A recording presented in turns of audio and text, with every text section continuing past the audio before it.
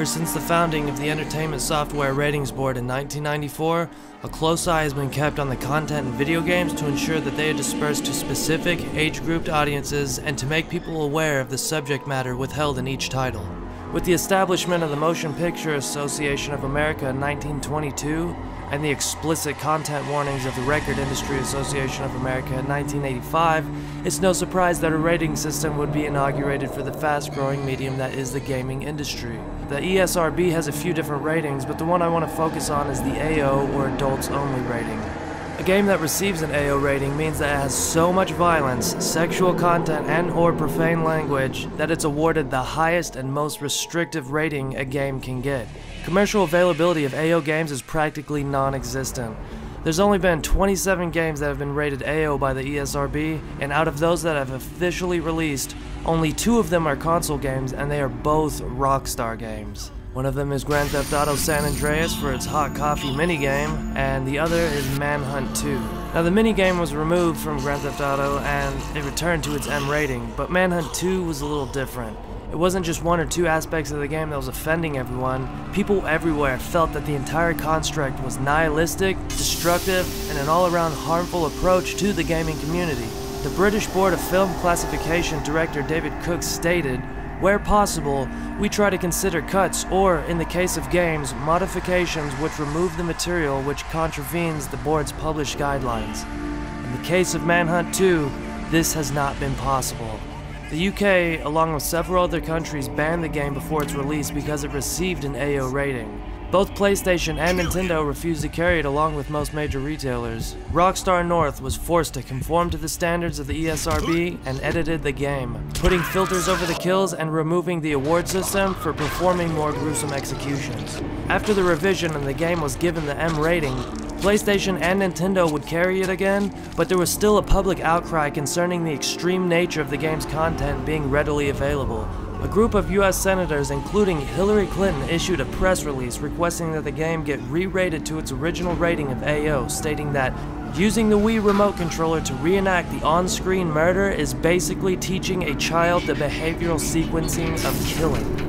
And the BBFC refused to lift its ban, stating Manhunt 2 is unremitting bleakness and callous of tone, which constantly encourages visceral killing with exceptionally little alleviation or distancing.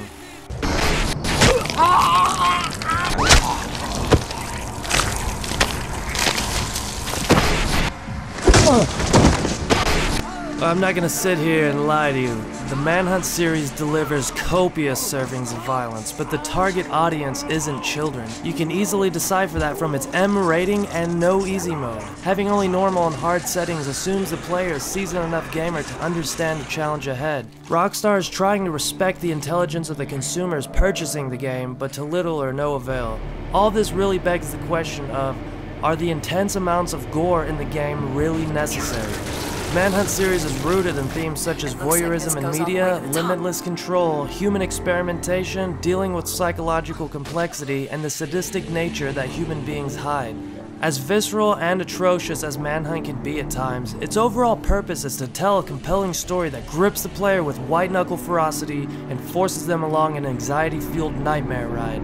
This game was taking steps in directions that was previously unexplored in mainstream gaming. We're not talking about an indie creator making this game and just releasing it. No, this is a company with a massive fan base that had a widely known reputation around the world and still do to this day. I'm not saying other companies weren't doing this at the time or beforehand either. I have a very high level of respect for devs like Running with Scissors and Paradox Development, but none had the widespread reach of Rockstar Games. From an outside perspective as an artist myself, watching Rockstar take this exceptionally risky chance was a message to me saying, don't be afraid to take chances like this. Regardless of public pressure, media backlash, or the risk of taking on too much controversy as a whole, they moved forward with this project. The ideas and innovations Rockstar North put into making Manhunt is what made it so much more of a masterpiece than people credit it for. So many were not ready for a game like Manhunt to be released into mainstream media, and that is the controversy with violence in the media.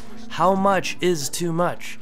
If we look into the film industry, we see many different examples of extreme cinema in the horror genre and its subgenres, but also in mainstream non-horror films as well. Think about how excessive Saving Private Ryan is with its horrifyingly realistic depictions of war just within the first 24 minutes. Now imagine if Steven Spielberg had filmed that with zero gore. Would it have had the same impact? I mean, both of these are trying to tell a story, one based on actual events, one fictional, but does non-fiction have extra features like excessive violence and gore just because it's based on facts or history? I mean, they both use incredibly graphic detail to complement their story by giving a greater emotional impact, whether it's watching bodies explode on the battlefield or hacking someone's throat open with a machete. So what's the real difference here? What makes us condemn one of these and praise the other? Well, I believe the answer is simply this: time. Thomas Edison helped pioneer filmmaking in the 1890s, experimenting with moving pictures and opening his own film studio. Mainstream gaming didn't exist until 1970s, the point being the maturity of the film industry overshadows the gaming industry by nearly a century. Film has had time to grow and advance, with generations of filmmakers laying the foundation and progressively altering the course of history in cinema. Video games have yet to reach the higher echelons of other mediums such as cinema or music, but that doesn't mean we shouldn't strive to get there. Games like Manhunt are steps in the right direction, and even though it was publicly ridiculed and displayed for being outright offensive and seemingly vacuous, we need games like this, and we need developers and publishers who aren't afraid to stand in the spotlight and propose what they believe to be right. Manhunt may always be remembered for being one of the most violent video games ever made, but to me, it will be remembered as a defiant stance against public pressure in hopes of propelling the video game industry into a new era of understanding.